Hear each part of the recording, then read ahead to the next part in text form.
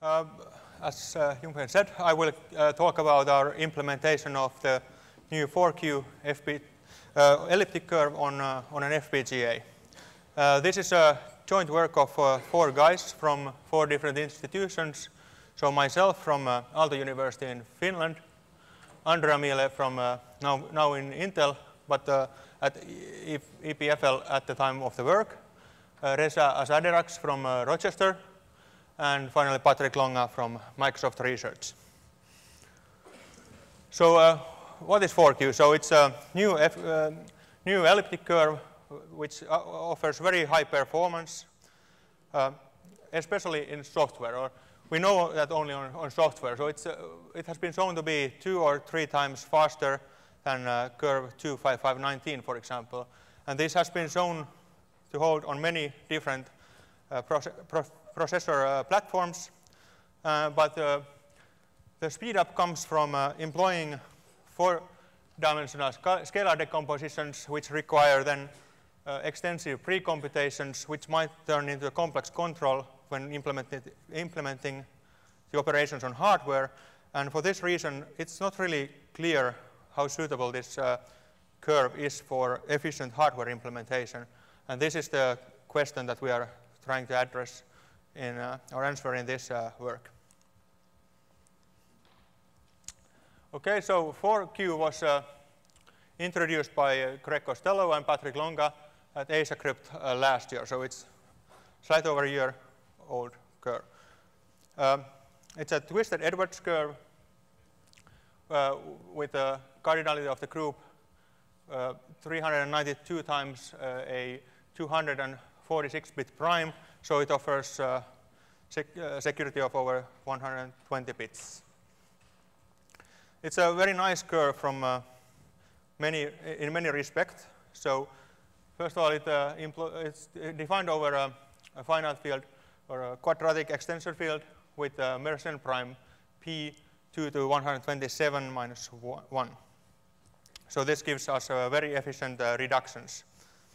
Then we can use the complete addition formulas of Hisel and others, which lead to efficient point arithmetic. And then it has 2 efficiently computable endomorphisms, psi and phi. And if we represent the 256-bit scalar or compute 4-dimensional decompositions for that, we can compute the scalar multiplication m times p as a combination of 4 smaller scalar multiplications with different points mapped with the efficiently computable endomorphisms. And these A1 to A4 are 64-bit numbers only. So these smaller scalar multiplications are fast to compute, especially if we combine them, as I show later in the talk. So we implement scalar multiplication only. So we use this scalar multiplication algorithm, which is shown on the left here. And now I will go step by step what kind of operations are required in this algorithm. So first, we decompose and recode the scalar into a multiscalar, as I explained, of 4 values, A1 to A4. And in addition to having 4 short values, we recode these values in the sign-aligned form so that we represent the scalar as a matrix of 4 rows and 65 columns. And the first row contains only plus and minus 1s.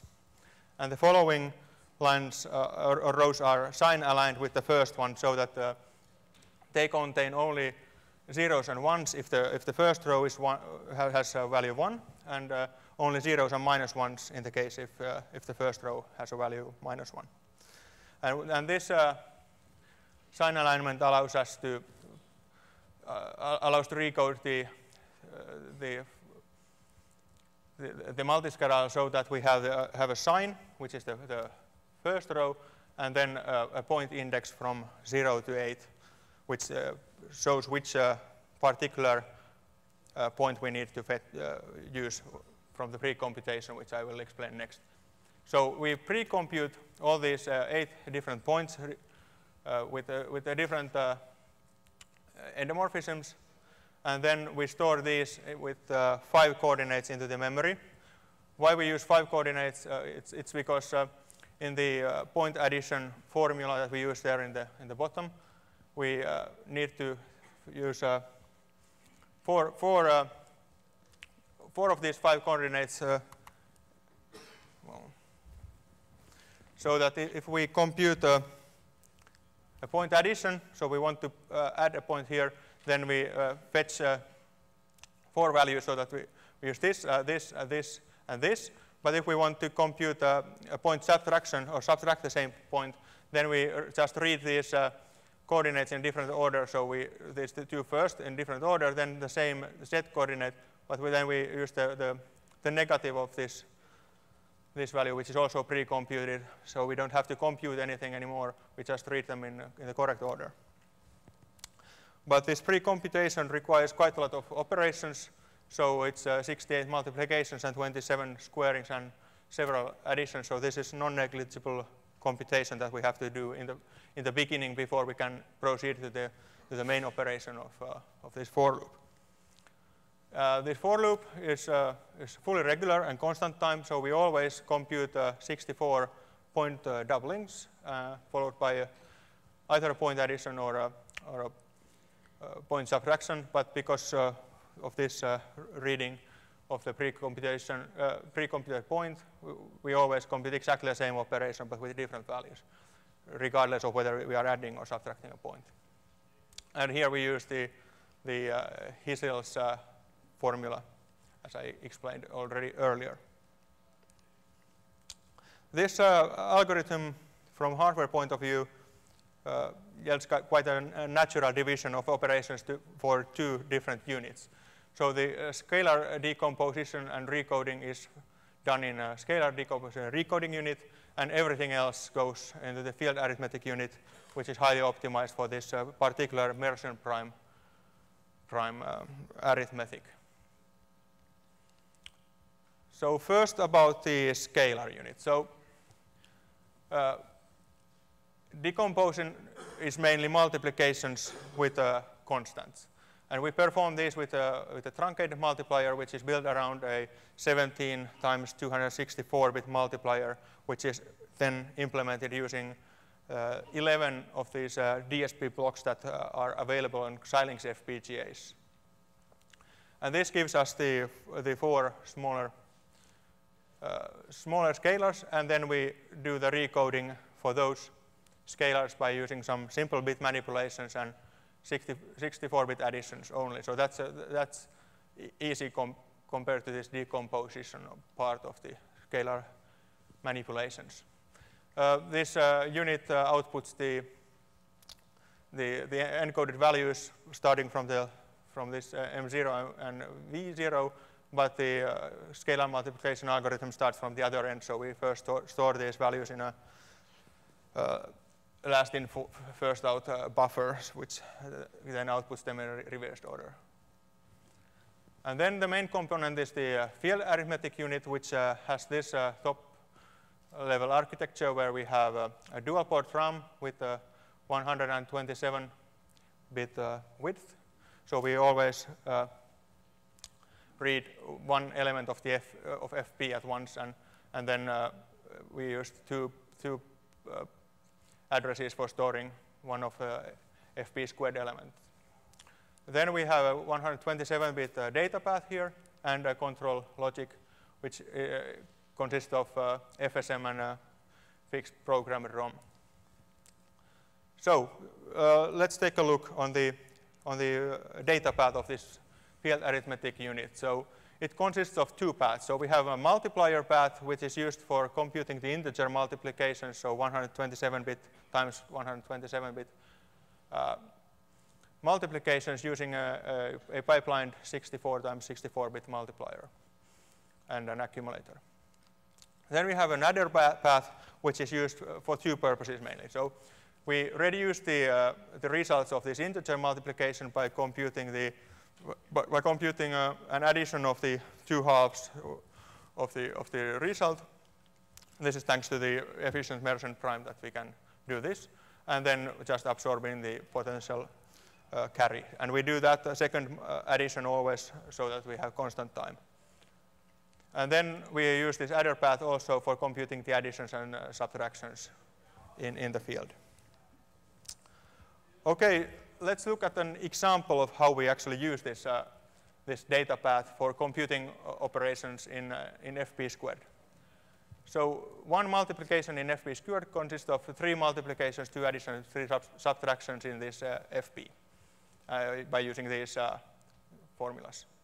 And now the diagram here in the bottom represents the data path, so that this is the dual port RAM, so each block is 1 clock cycle, and now this shows how the data flows through the data path. So here we have the input registers that we have here, and then the multiplier pipeline here from here, and then the adders are here on the right.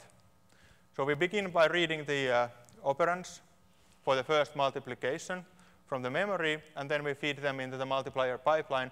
But at the same time, we read the operands we need for these two additions and compute them at the same time when we are computing the integer multiplication. And then we start the second integer multiplication, wait until it's ready. And now we already have the operands for this, that we need for this third multiplication ready in the memory, and we can continue directly from that. But now actually when we have proceeded long enough with this third multiplication, the multiplier data path, multiplier pipeline becomes idle, and we can actually start computing already the first multiplication of the next multiplication in FP squared before finishing this first one. So it's a highly interleaved architecture. And finally, when we proceed here, we have computed all the multiplications of our first multiplication. We then compute the final subtractions at the same time when we compute the second multiplication in FP squared. And after 45 clock cycles, we write back the last result of our first multiplication. But at that time, we have already processed more than half of the second multiplication and already began the third one.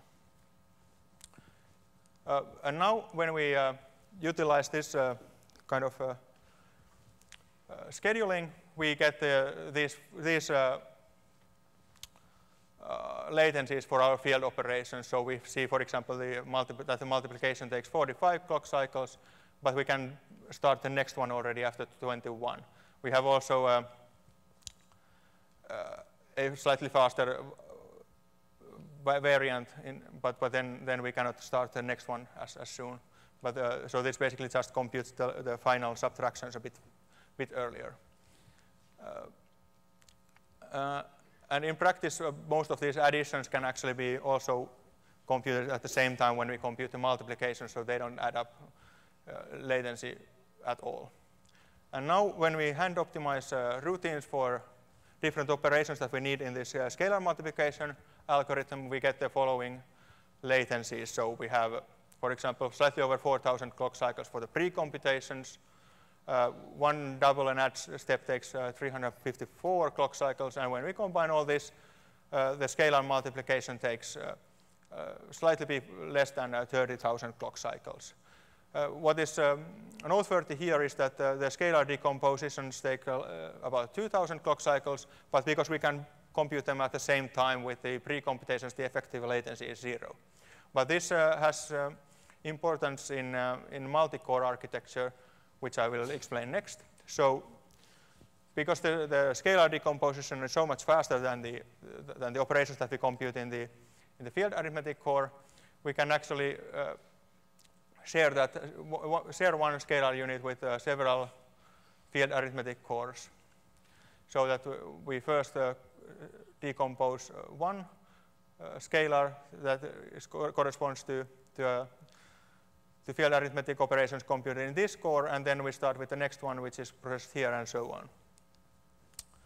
Okay, so then we implemented this implementation on or design on Xilinx Zynq 7020 FPGA and got the following area results. So We use less than 13% of the resources that are available on this particular FPGA. And now it looks like the critical research would be the number of slices. But if we take a closer look, we see that actually most of these slices go into the scalar recoding unit. And if we do the multi-core architecture, then the limiting factor is actually the number of DSPs. And that's what we get when we put 11 cores on this FPGA. In theory, we should be able to fit 13, but the routing failed if we used more than 11. So this is utilizing the resources of the whole FPGA, although the percentages are less than 100%. And now this is how much is used for the scalar unit. Okay, then about the performance. The single core runs at 190 megahertz, which gives us 157 microseconds for one scalar multiplication, or over 6,000 operations per second. The multi-core runs on a slightly lower clock frequency, which means that we have a longer latency, but we still get more than 10 times the throughput that we have with a single core. Our implementation also supports other operations like point validation and cofactor killing, but if you are interested in those, look the paper. We also designed a third variant of the design, which is using only Montgomery ladder, so we don't utilize the endomorphisms in this, and then we don't have any scalar recoding unit, we don't have any pre-computation, so the implementation is significantly simpler and also smaller, but slower. So we only get like slightly over 3,000 operations per second with that variant. It's of course important to compare one's work to what is found in the literature, and there are many ECC implementations available, also our prime fields, but the comparison is extremely difficult. There are multiple reasons for this. So the optimization goals might be different, the FPGA that is used is different, and so on. So we present the full comparisons in the paper, but in this presentation I will focus on comparing our design against the one that is the closest counterpart. So Shastrik and Günes's curve 25519 design, which is also implemented on the same FPGA with similar optimization goals and so on. Oh, sorry. No. So now if we compare our single core architecture against their single core architecture, we see that our design is slightly larger, but quite a lot faster. So we get over 2.5 times the performance of this curve 55519 design. And even if we compare the throughput per DSP, like a speed area metric, we get almost twice the performance out of the FPGA. Then if we take the Montgomery ladder version where we don't utilize the endomorphisms, we are actually smaller except for the programs, but on DSPs, and still get 28% improvement in the throughput. And the speed area metric is also better. Shastrik and Günes also presented a multi-core architecture, but in their case, the shared resource is not a scalar unit because they don't do any scalar manipulations, but they used a shared inverter, because inversion on curve 25519, or in this field of 25519, is much more demanding operation than what it is in our quadratic extension field. So it makes sense to use a shared inverter. But in our case, the shared resource is the scalar unit, and here it's the inverter. But they managed to use all the DSPs for their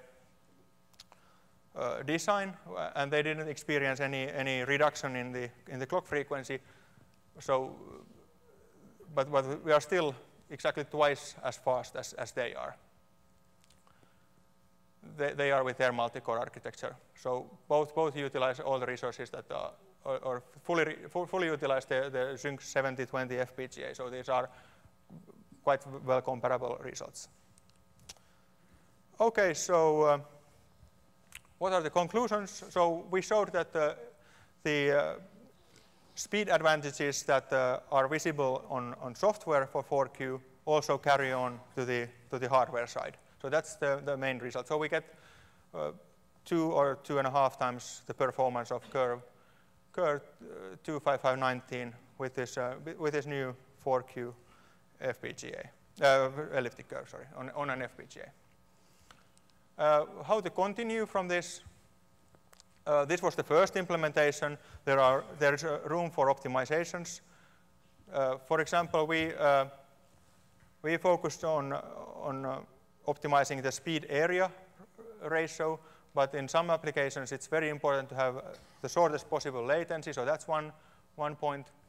Our design is protected against the timing attacks and simple side channel attacks like SPA, but it doesn't claim any protection against the DPA or more advanced single trace attacks.